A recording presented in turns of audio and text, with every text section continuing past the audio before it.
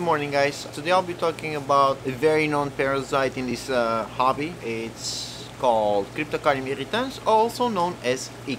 There's two versions, saltwater, freshwater. I'll be talking about the saltwater version, Cryptocarion irritans. It's a microscopic parasite. It's a single cell organism, attaches to the fish, goes through the mucus and attaches to the skin, digging all the way to the epithelium. And this really bothers the fish, and eventually can kill the fish if there's a lot of stress, and if the parasite is not treated in time. It multiplies very fast, so it can also go after the other fish as part of its life cycle. First signs that we see that the fish is infected with ick is actually behavioral signs. So you will see the fish doing shaking, darting really fast. It's just a lot of hyperactivity from the fish.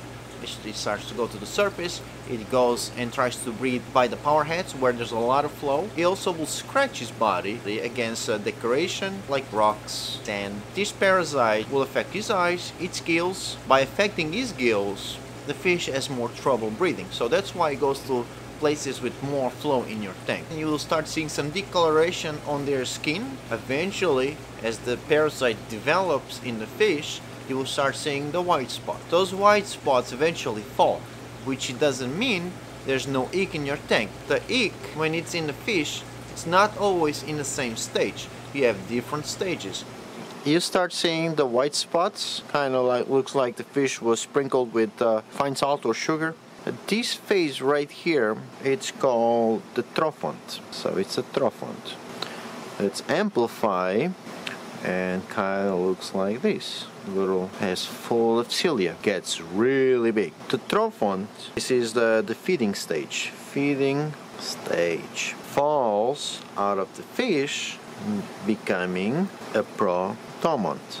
The protomont starts dividing. It will start creating small cells inside it. Those little cells are called tomites. So this is the reproductive stage. The tomont eventually comes to a point it will explode. So the membrane breaks and all those little tomites start coming out, and we call them now therons. This is the infective stage. Therons have about 24 hours to find a host. And this phase right here, that's when most medications will work. The problem with this parasite regarding treatment is that even if you do a freshwater dip, not all the parasite will die, because the thing is they go inside the skin and they get protected by the skin. In the gills, which is possible for the parasite to get protected by a layer of cells, but not all. So you will still give relief to the fish, because these parasites don't have a capacity for osmoregulation. So RO water just goes inside them and literally explodes them. So when you get new fish, it's extremely important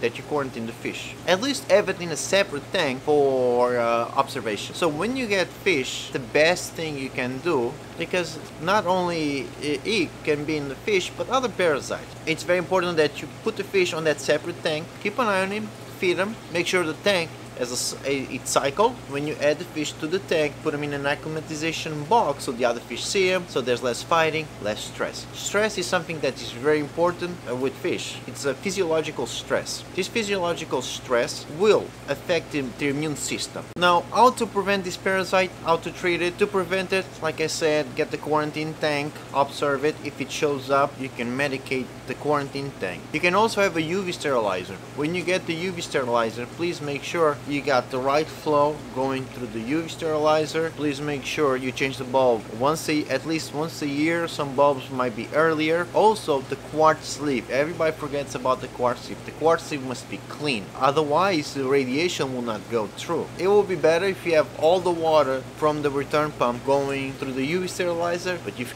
you cannot do that, at least have a dedicated pump or have a manifold valve feeding a UV sterilizer and put them in the tank.